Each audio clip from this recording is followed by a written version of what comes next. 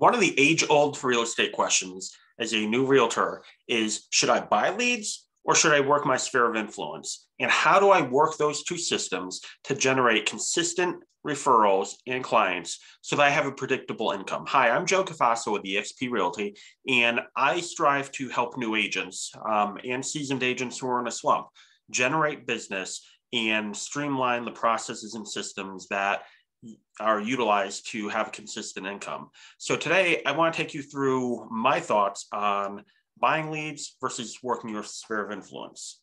So I'm going to share my whiteboard over here and take you through the two systems that I think are the most reliable systems.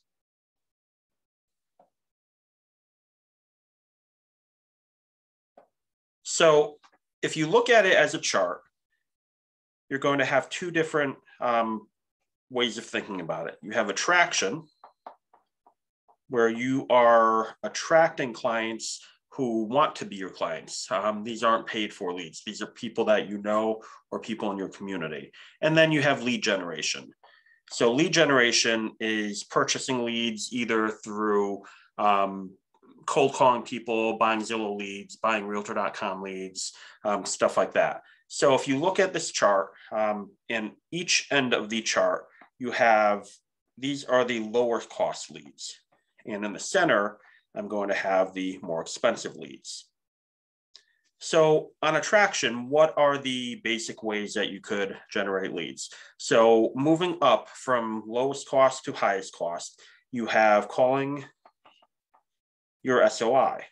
This could be either calling, sending out emails, any free items that just basically are using sweat labor and your time. In the middle, you have things like your pie drop-off. So we're right before Thanksgiving right now, and a lot of people that I know purchase pies, give them out to their SOI or past clients. So that's that's a $8 to $10 per client event. And then your high cost would be a client appreciation party. Some people do happy hour where they give 2 drink tickets. So assuming each drink ticket's $10, you're giving $20 per person. If a husband and wife comes, that's $40 per family who comes to your event. So that could be a more costly approach. So going over to lead generation, your free items are cold calling. That's basically just the cost of your dialer for $100 a month and whatever data source you have. Or you could do it really old school of cold calling expireds, where you do it one by one on your cell phone, and that truly costs you no money. In the middle, you have Facebook. So Facebook ads, $2 to $5 per lead for a buyer lead.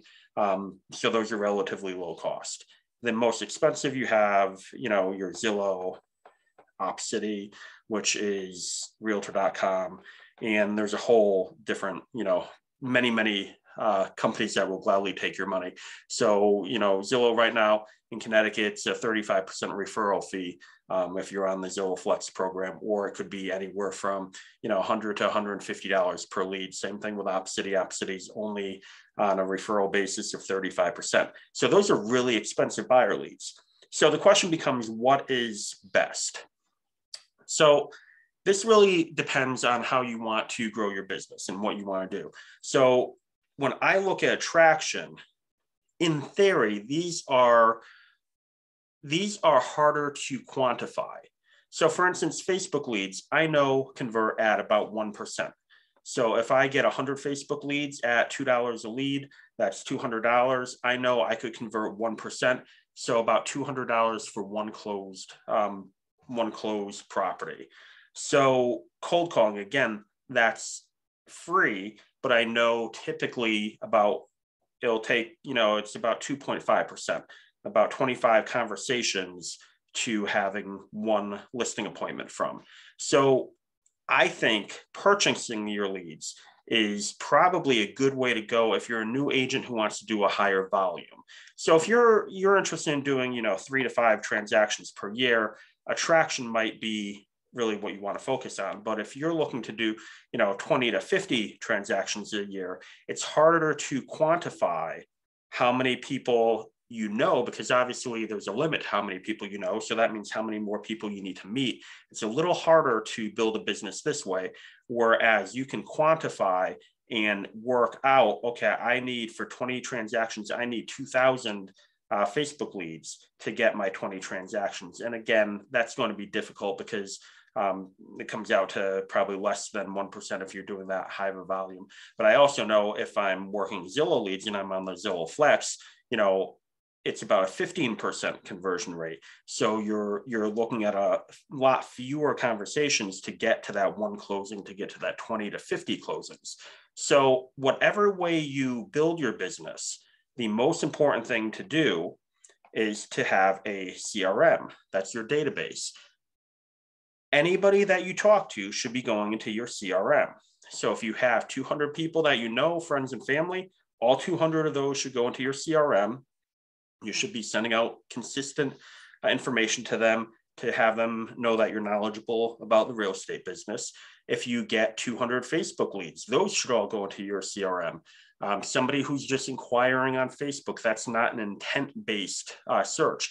They're just coming across your ad online, they're clicking on it, and you've most likely forced them to register. So they're not looking to do anything immediately, which is why you have a very low conversion rate of 1%. Same thing with cold calling. Low intent, if you're just calling around a neighborhood, they're not necessarily intending on moving. So if you develop that relationship, put them into your CRM and deliver valuable information to them, you'll most likely be able to increase these numbers, get more than your 20 to 50 transactions, but more importantly, build a repeatable business so that 20 to 50 transactions, they're sending you referrals throughout the year and you're building a bigger business than just a 3 to 5 transaction business based off of who you know immediately who are looking to buy or sell. So I hope this helps you. And I hope this provides you some information on lead generation versus attraction.